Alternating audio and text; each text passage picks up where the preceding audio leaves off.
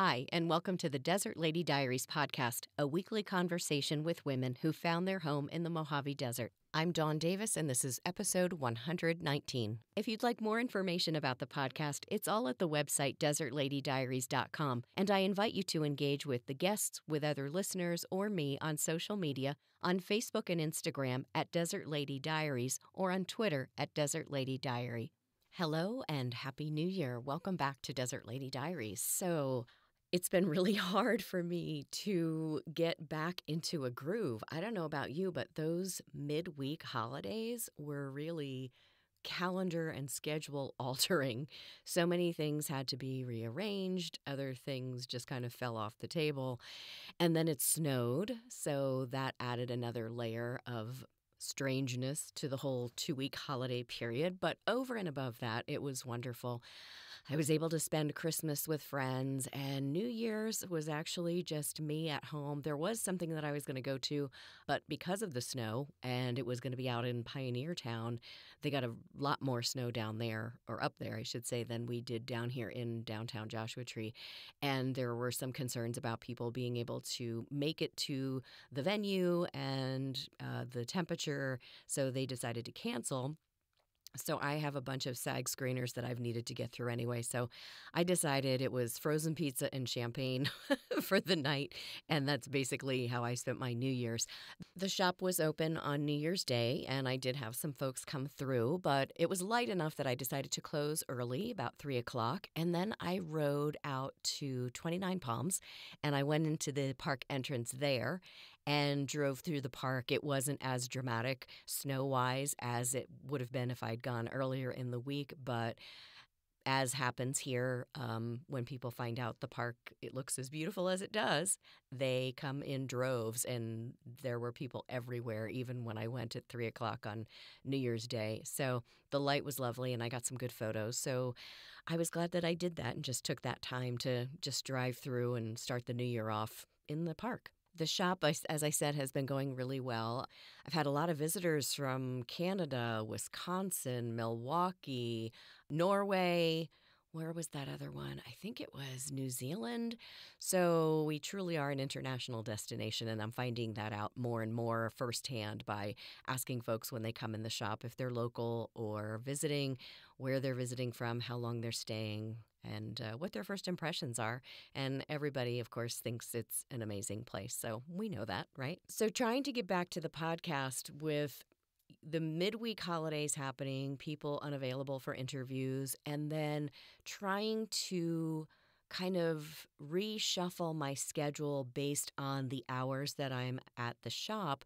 And then it's not only the hours that I'm at the shop, I try and do as much for the shop that I can while I'm in the shop. So that I try and do, but there are some things that I need to do when I come home or on other off days when I've got time to do some research on things like that. But otherwise, it's going really well. And I'm going to talk a little bit more about that later on in this episode, which obviously does not have an interview happening because it's been really hard to try and book people. I've had a couple people that are just getting back and they said, oh, later in January, or I've called and they've unfortunately had some health issues with a family member. Hopefully by the next episode, I will definitely be having a guest. Now, just as a reminder, we are going to every other week. So let me just take a quick look at the calendar while I'm here in the booth, because if I put this out on the 14th, that means the next episode will be the 28th of January. So I just wanted to remind you that, yes, I am definitely going to an every other week format this year, which means that over the course of the year, there will only be 23 interviews, because typically I do take that break between the middle of December and it looks like the middle of January. And I've also taken a look at my list of ladies, and about 2 months ago, someone reached out to me and suggested someone for an interview, and I put them on my list. Unfortunately, about a week and a half ago, she passed away.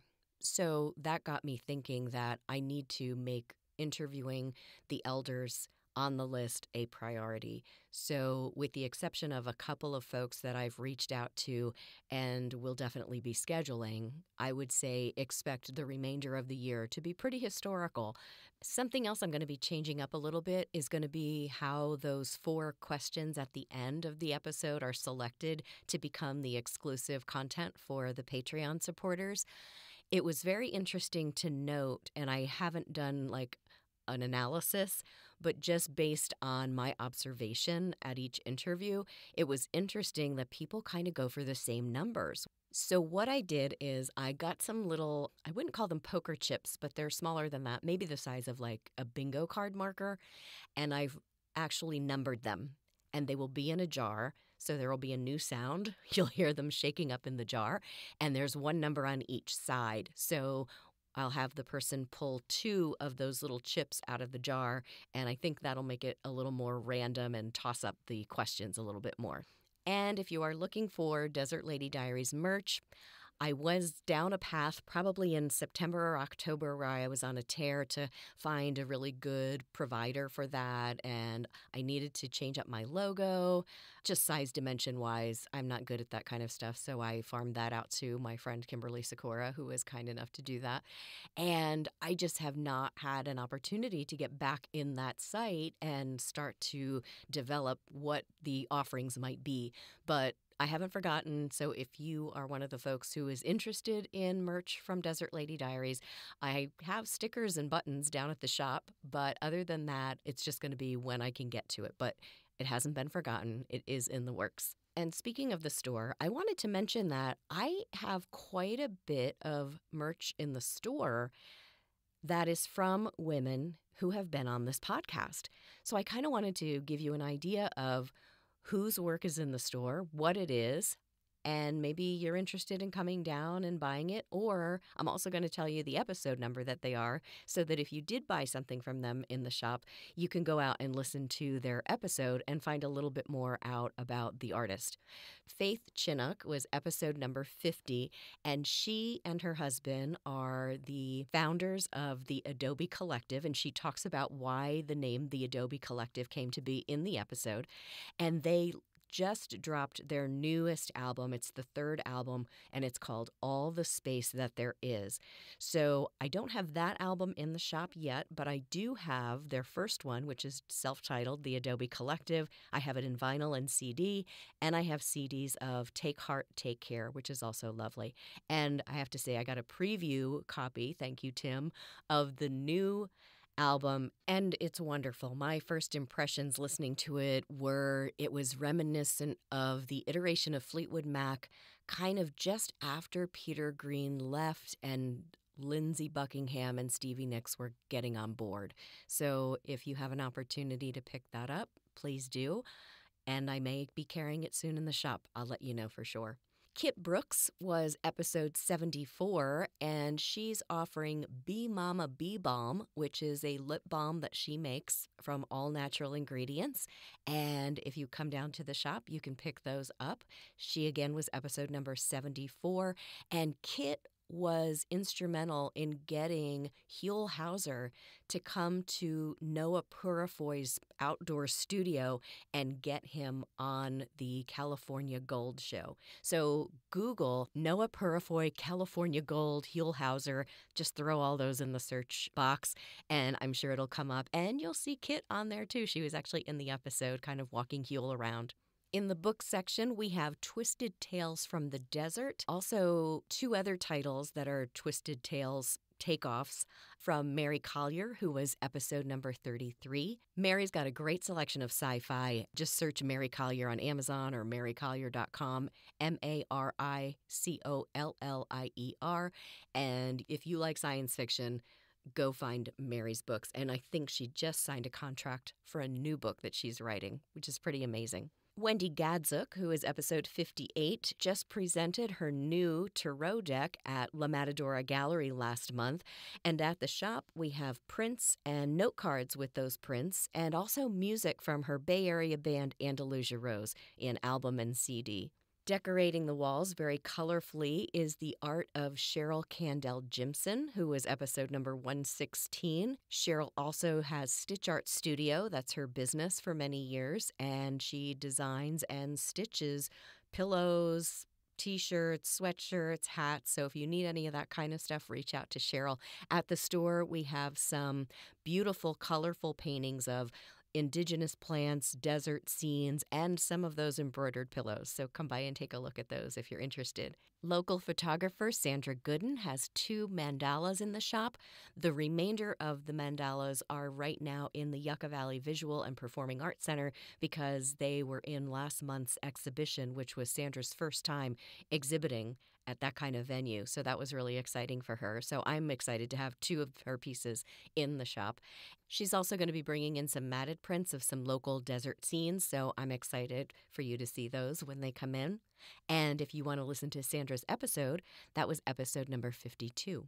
Additional books we're carrying in the shop are from Lauren Henley, who is on episode 54. Lauren is an award-winning poet, and I'm carrying 3 of her titles, Desert with a Cabin View, Starshine Road, and her most recent, Whole Night Through. Just before the holiday, Lauren and her husband John invited folks up to a local venue, and she had cast people in roles that are in the portions of the book, and they read them there out loud, and it was really wonderful. Another book by a local desert lady that we're carrying is Memory Dam, and it's by Annalise Kuiper, who was episode 83. She wrote this book drawing on stories from her own life that she would tell to students who came in on artist residencies with the Andrea Zittel group High Desert Test Sites. There are 4 books actually in the series. It's called the Scout Book Series, and all of them by female authors about their experiences here in the desert. When I had interviewed Annalise, she was talking about, I think she was still in the process of the editing of the book. She wasn't sure when it was going to come out. And it did come out in the fall, and I was able to go to a reading where she read one of the short stories from it. So if you get a chance to listen to the episode and pick up the book, it'll be a great combination. We also are carrying Kathleen Lowndes' book, Facing the Ultimate Fear, A New Future. Kathleen was interviewed on episode number 115 and talked about her recovery from brainstem surgery. And then we have Road to Soul by Carmen Mendoza, who was on episode 97.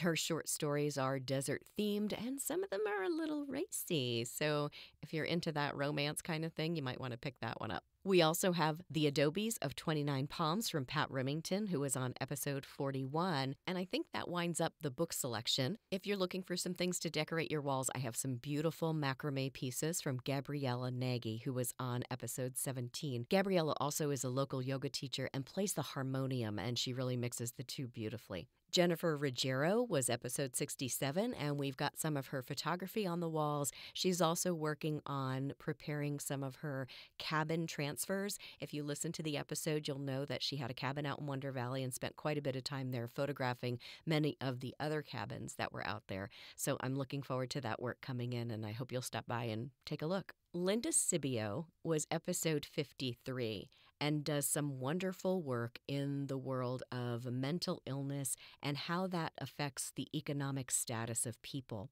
And she created 2 T-shirt lines from some of her artwork. One is called Octaroot, and the designs represent the Buddhist 8-fold noble path, right thought, right action, etc.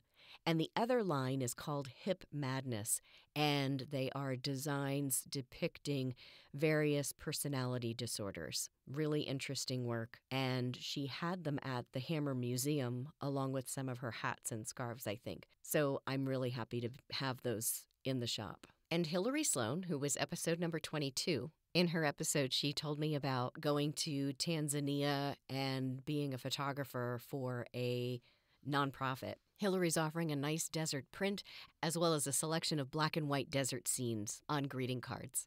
So that's a pretty good selection of art, books, and music, all by local women from the area. And I am so proud to be able to put that out there. not only to people who are just visiting the area, but to people who live here as well. I'm hoping that this is a place where visitors and locals alike will find something for themselves or to gift to someone else. And with that in mind, I want you to know that there's a locals layaway program. So if you come into the shop and you see something you like, but it's just a bit out of range for an immediate purchase, we can work on that. If you're interested in that, just email me for the details or just stop in the shop and we'll talk about it. I do have some shout outs before I wrap up this shortened edition of Desert Lady Diaries. Marcella and Mark from Ventura, thanks so much for coming into Soul Connection. I hope to see you again soon. Francine K., Laura S., Valerie H., and Kathy Z., thank you so much for signing up for the weekly newsletter, or now I should say the bi-weekly newsletter. If you're listening and you haven't signed up for the newsletter, just go out to desertladydiaries.com and click on what still says weekly newsletter, and you'll get a newsletter when a new episode is released, and now that'll be twice a month. And if you'd like to sign up for the Soul Connection newsletter that comes out once a month with things that will be happening at the shop and the surrounding area, just send an email to soulconnectionjt@gmail.com and please put newsletter in the subject line.